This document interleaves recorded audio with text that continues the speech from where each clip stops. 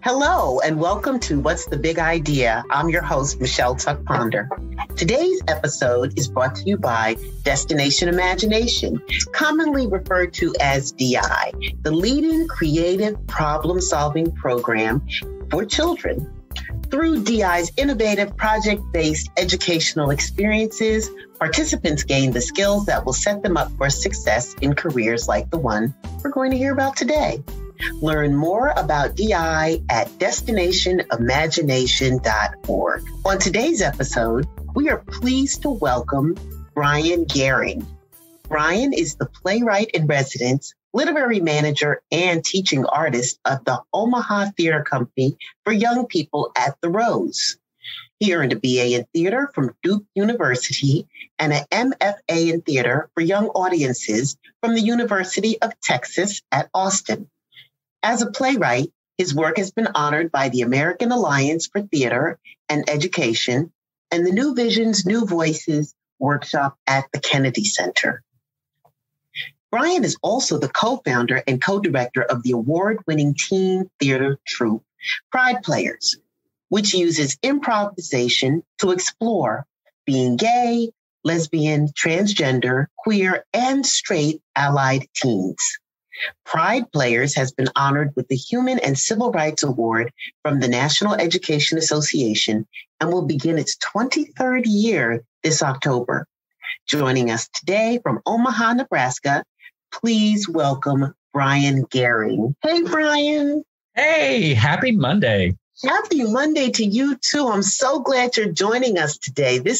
You do very cool things. I am so lucky. I have an amazing job that makes me very happy and I can be very creative in. That's a wonderful thing to be able to be creative on a daily basis. Tell us a little bit about yourself and your job. So I work at a large professional children's theater. So we are about a $3 million a year theater here in Omaha, Nebraska. We do professional shows on the main stage. So it's professional actors, adults, usually performing for young people. We perform family audiences on the weekend, and then we have a bunch of school shows during the week.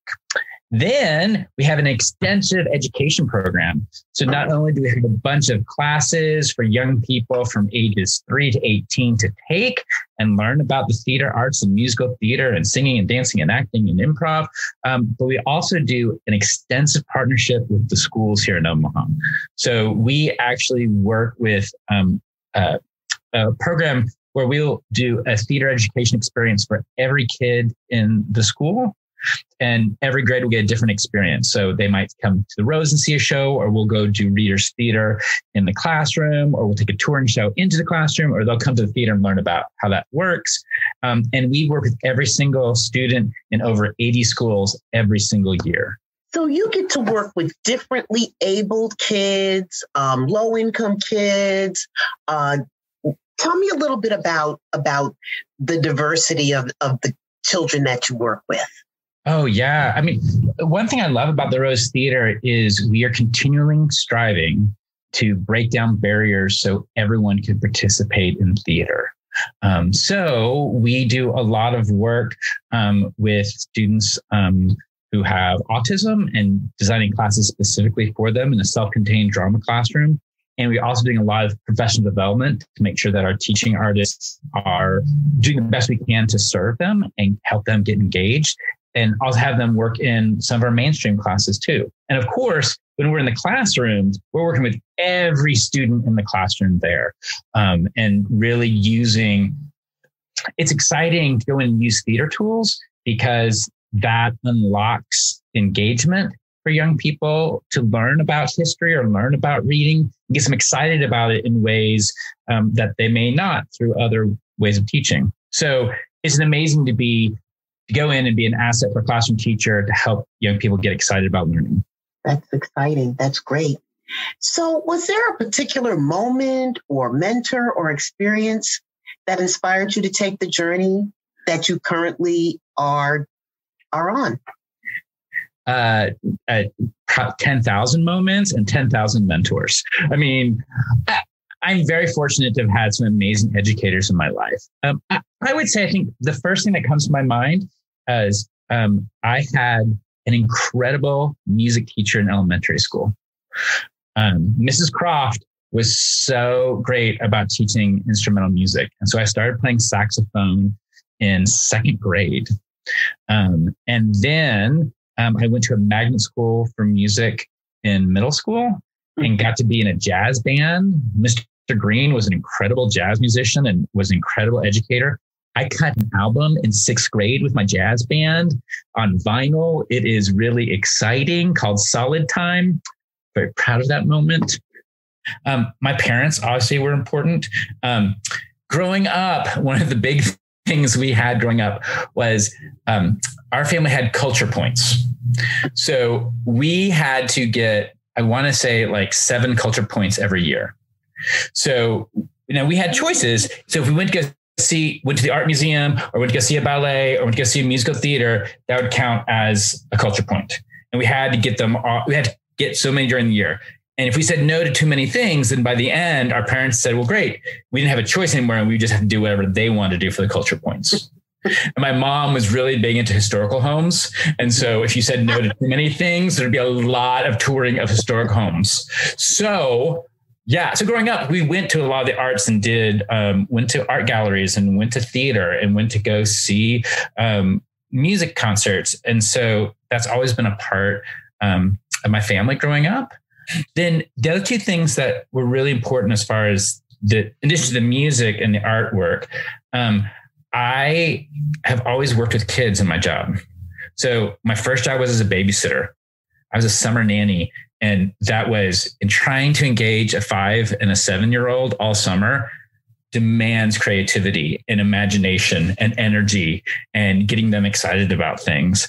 And then I worked at a sports camp for 5 years. That was my summer job in Houston, Texas, working outdoors at a sports camp. And I love teaching sports because I think sports really teaches about teamwork and about self-confidence and working together. And so I loved working with young people and helping them connect to others and work together towards a goal and be physically active and things like that. So I actually I did theater in second grade. I was in the chorus of Annie. Thank you very much. It's I thought that I was auditioning for Daddy Warbucks. That went to a 5th grader, but I did become one of the hobos and did a big number there. And that was a big deal, but I didn't do theater again until I went to college. I kind of wanted to do theater in high school, but between music and classes, I just didn't have time. So then when I went to undergrad, I took an intro to acting class.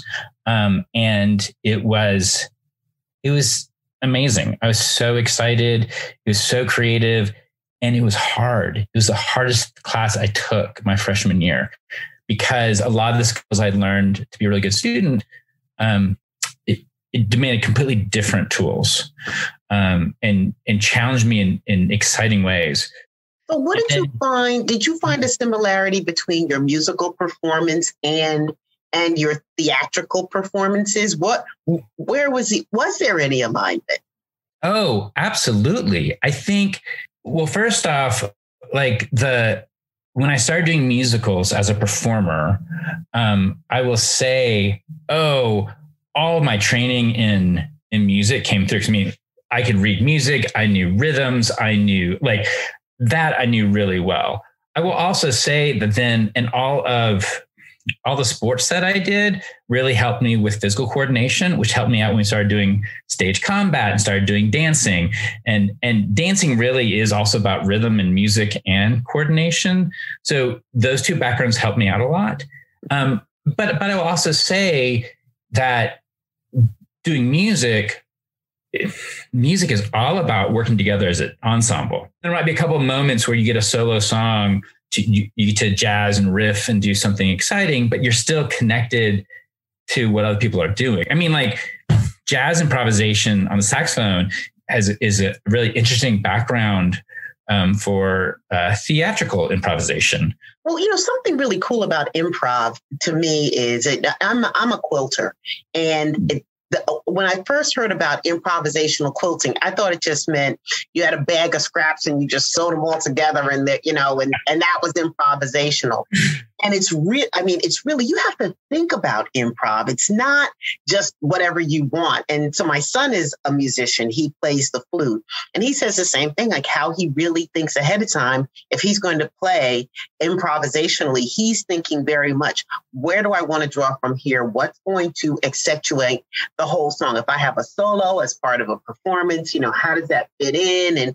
And so that whole piece it's still part of teamwork though. That's the whole thing that's really cool about it, is that you're with acting and with music and all these things, it's still teamwork and collaboration and creativity and all that stuff put together. Yeah, what I love about when I teach improv to young people, mm-hmm. I think one of the big important things is to give them some sort of structure, right? So if you say, do anything you want, it's overwhelming. But if you're like, okay, so here are your parameters, you have this amount, like, here's the location, here's your character, now play in that sandbox.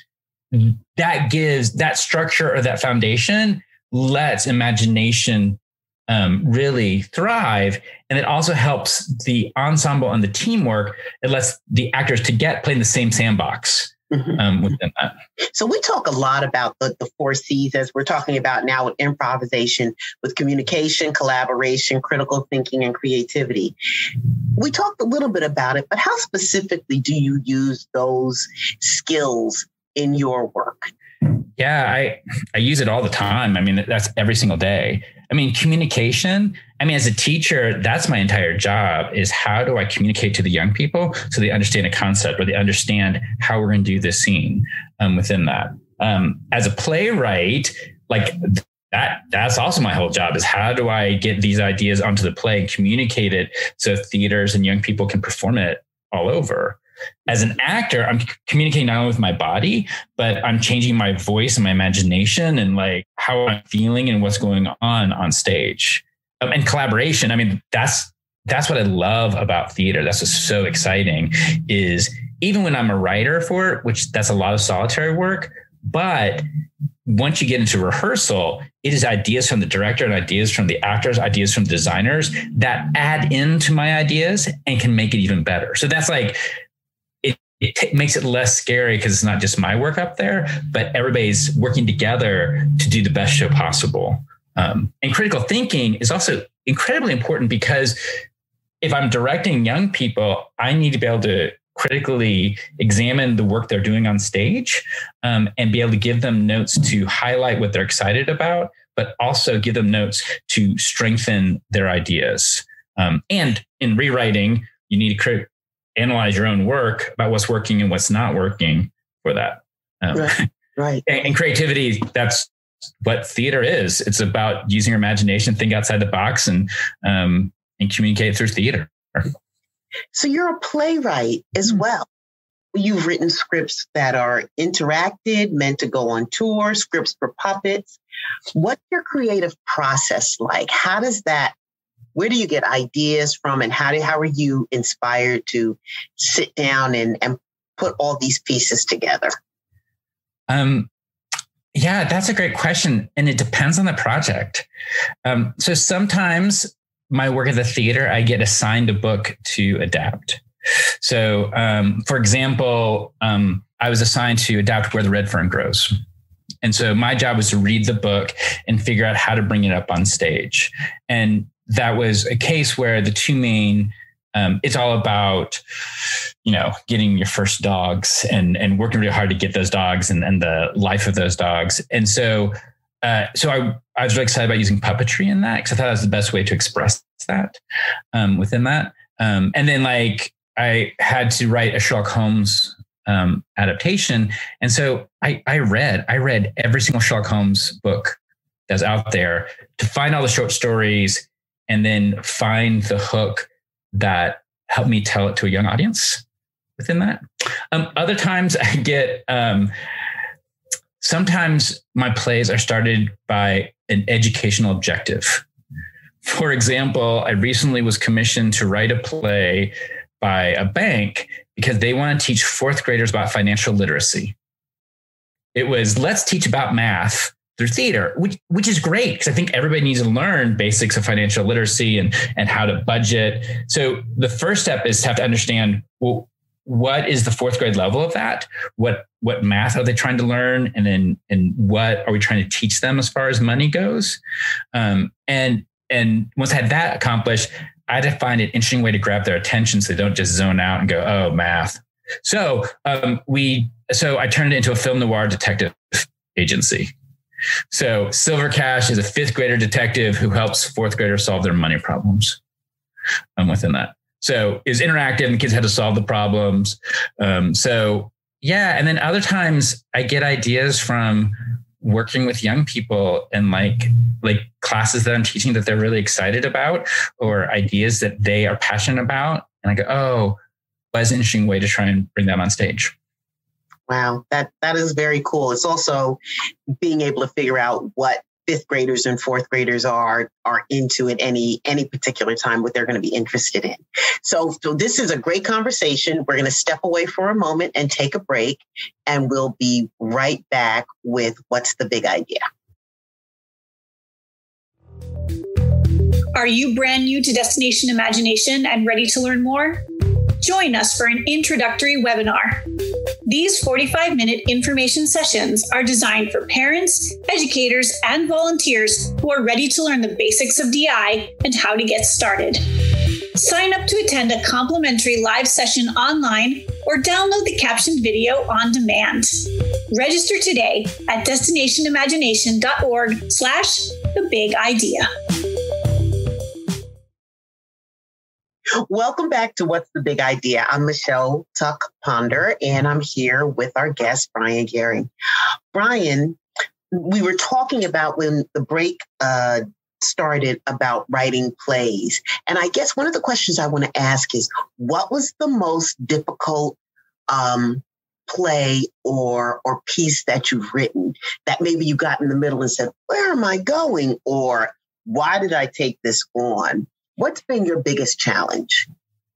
That's tough because I find that in the middle of every single project I've done, I've had a moment of, what the heck am I doing? This is a disaster. This is never going to work. Let me pull out all my hair. Which again goes back into where collaboration comes in. And so that's why I have a great director or somebody I can work with to give me ideas on how to flip it. I feel that every project I've done has had a different challenge. One time I had to adapt a book called Miss Bindergarten. It's all about a collie dog kindergarten teacher getting her 26 students excited about the first day of school. But I only had a cast of 6. And I couldn't cut the characters because each student represented a different letter of the alphabet. So that was a really hard one to figure out how we were going to do all those quick changes. How did you?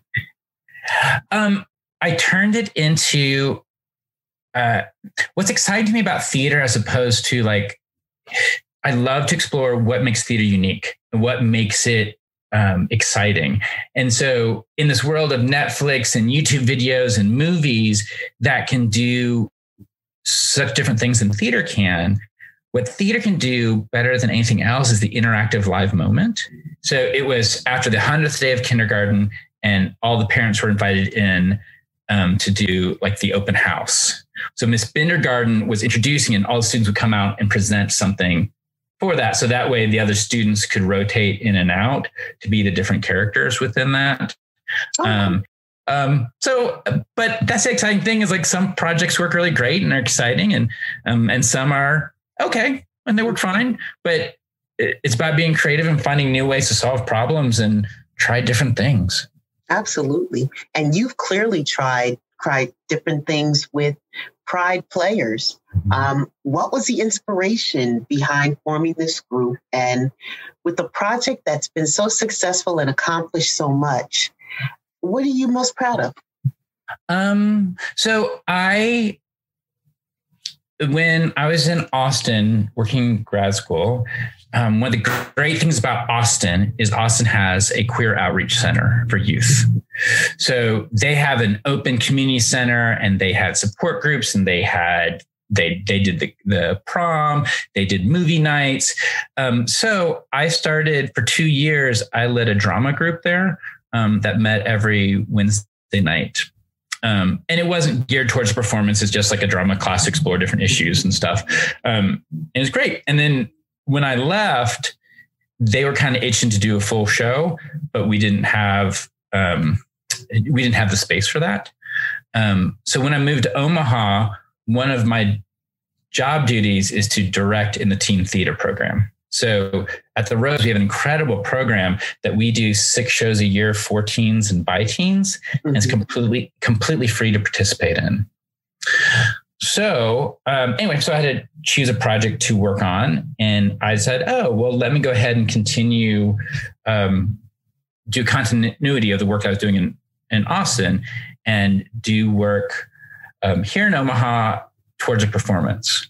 And of course, 23 years ago when we started, there were not very many plays written about what it meant to be gay, lesbian, bisexual, transgender, queer, questioning, any of those things. There were very few plays that existed already. And if they did, his experience was like to be in New York or LA, the big cities, which Omaha was just very different. So, So Tracy Iverson started the group with me, and she was a really big proponent of the young people creating their own theater, devising their own theater, and using improv to create their own words. So the first year, we do a whole bunch of different scenes. We might bring up the topic of coming out, or might talk about homophobic language in schools, or things like that. And then the students, their job is to create a short scene parody song inspired by that. And the point of it is we'll create, like 80 different scenes during our creation period. And then as directors, we'll choose like the 15 to 20 that are the strongest and then really refine and rehearse those.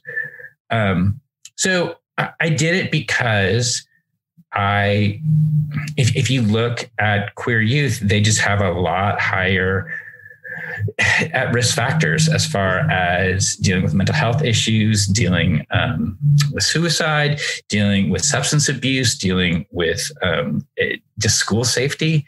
And so anything I could do to help provide safety for them and community for them and providing them an outlet to share their truths and their stories to a larger audience was really important to me as a human, right? I mean, I'm very excited in my job. Not only do I personally get to be creative and do fun things, but I also feel that the work we're doing is making a difference in our community, whether it is I'm teaching a young person, helping them with self-confidence, or creating a platform for queer youth to talk to parents and talk to teachers and talk to administrators about some of the issues going on, or even just talking to other activists, adult volunteers are doing a lot of work with Glisten or PFLAG and inspiring them to keep doing this work.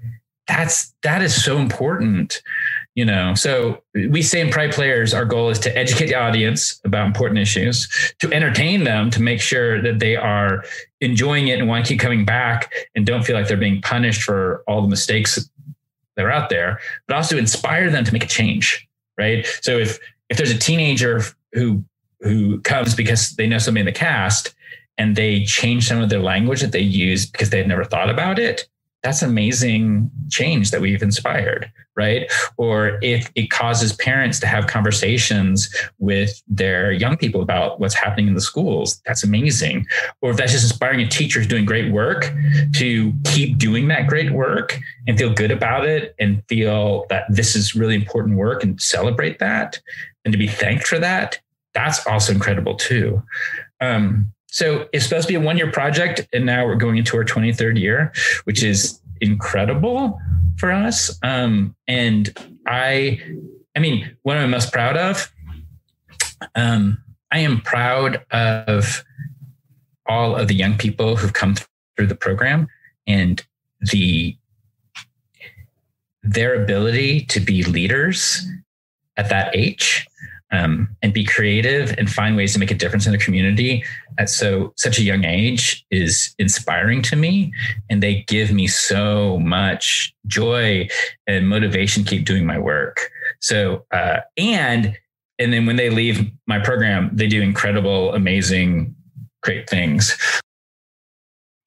It's 23 years in. If you look at the cohort of young people that you started with and the cohort that you're working with today, have you seen a difference in the kids? Are they more confident and outspoken because the change in society? Like, what differences have you seen, if any? Oh, yeah. It's, I will say that now I have a lot more. We never ask why they joined Pride Players. Our only rule is you have to be willing to play a queer character on stage or willing to play a homophobe on stage within that. But they don't have to come out as any identity. That's not a requirement for the group. What I will say though, is we have more and more students who are very openly queer, whatever their identity is now than it was like 23 years ago. But I will also say that I think in the beginning of Pride Players, we were doing a lot more, a lot of our scenes they wanted to create were a lot about being gay or lesbian or bisexual. And it was really about sexuality and creating safe spaces to bring someone of the same gender to prom, or dealing with discrimination at the workplace, or fighting for gay marriage. Now, I will say it's exciting that so many things have changed. I mean, like just with gay marriage and some of the laws and the acceptance of that. Now, what's happening a lot more in Pride Players is we're dealing a lot with gender issues about being agender or being gender fluid or being trans or using they, them pronouns, and the idea of fighting against the gender binary. That is, if you see what's happening in the nation right now about there's so many laws being put in recently just about that are very anti-trans youth that right now, that is the population of young people within the queer community that are being attacked the most and are the most at risk. Oh, and I also want to throw out too, it's interesting within we call our group a queer youth theater group because queer is a nice umbrella term that includes gay, bisexual, lesbian, trans, gender fluid, asexual, and all of it's a big umbrella. It used to be a term that especially the older generations thought as a very hurtful word. And there's a lot of people in our community who are embracing it as a positive thing within that. So our groups are really embracing it as like, hey, we're queer youth theater and we're proud of being queer as an umbrella term to try and be as inclusive to as many people as we can. Do cis kids participate? Is cisgender kids participate in your theater group as well? Okay. Yeah. We have many straight allies, and we also have many cis who join in. Like I like to say in Pride Players, we have three main groups who join. We have our theater geeks who are addicted to theater, who do as much theater as they can. And this is just a different type of theater they're excited to try. We have our queer youth who are looking for community and want to have fun and just looking for a new group. And then we have our activist community these are the young people who want to change the world any way they can.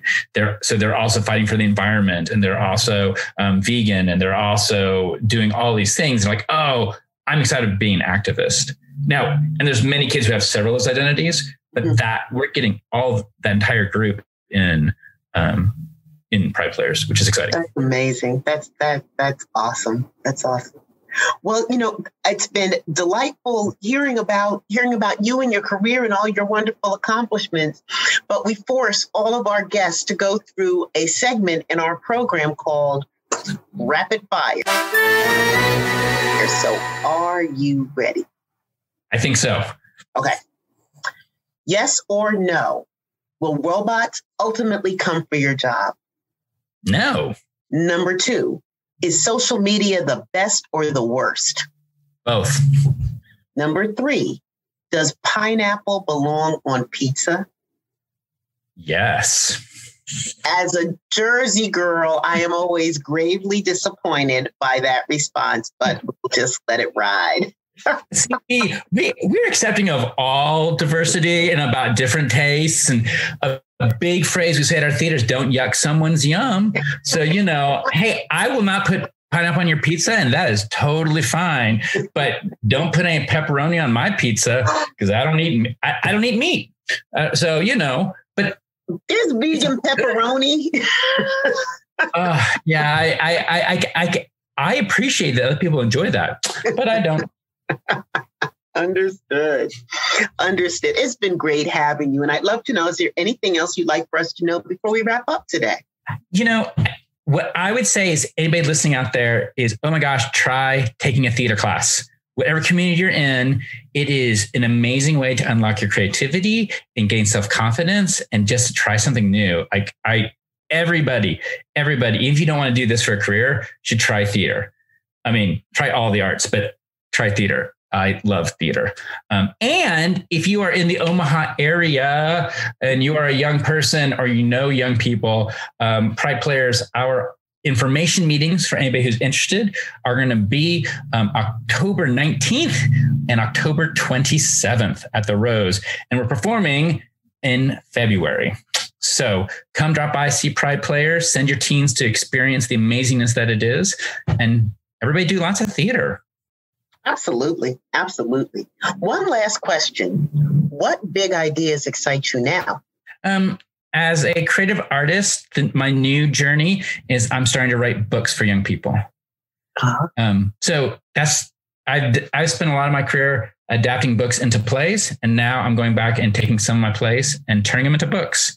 And it's scary and exciting and a lot of hard work. And I'm excited about that. But otherwise, the big ideas I'm excited about is I get to work with young people, and I love empowering them to tell their stories and finding a platform to share them because their ideas are so creative and they make me think and they challenge me in ways that my adult friends don't challenge me in the same ways. So it's all about the young people and their creativity. They have some amazing big ideas, which is great. Yeah. I agree with you 100%. And thank you so much to our guest, Brian Guehring. We would like to acknowledge that this episode of What's the Big Idea was recorded on land originally inhabited and cultivated by the Lenape, Omaha, Ponca, and Shawnee nations. We're grateful for this land and for the people who have stewarded it for generations. This episode was produced by Kelsey Selleck with additional material provided by Renee Rainville and Johnny Wells and music by Kevin MacLeod. Special thanks to our guest for joining us today. You can learn more about Brian and his Pride Players by visiting rosetheater.org. To learn more about our show and about DI, visit us at destinationimagination.org. And if you'd like to imagine even more big ideas for young people around the world, please consider making a charitable contribution to DI at destinationimagination.org/donate. I'm Michele Tuck-Ponder. Thanks for listening to What's the Big Idea, and hope to see you again soon. Bye-bye.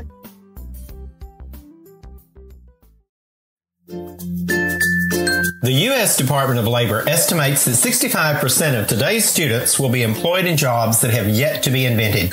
We have no way of knowing what those jobs will entail, but we do know that the skills that will prepare them for success are the skills that they develop through Destination Imagination. Hi, I'm Johnny Wells, Director of Education for Destination Imagination. Before joining the staff, I was a team manager for over 40 teams. Being a team manager is still one of the most rewarding experiences for me as I watched hundreds of students thrive and grow. Destination Imagination, or DI, is an international project-based competition that reinforces the 4 C's: creativity, communication, collaboration, and critical thinking. You probably heard about those skills in today's episode, and DI is the place where kids like yours develop those skills for themselves. Students work together in small teams to create solutions to an open-ended challenge. DI's team challenges fall into one of 7 categories: scientific, technical, engineering, fine arts, improvisation, service learning, or, for the younger children, early learning. A DI team selects one of these 7 challenges and prepares a solution to present at a local tournament. Throughout the experience, students create projects, solve problems, build relationships, learn new concepts, and have a great time in the process. We're building the workforce of the future. Today's DI participants are tomorrow's innovators, problem solvers, and leaders. If that sounds like a good fit for you and the young people in your life, we'd love to have you join us. To get started today, visit destinationimagination.org/learn more.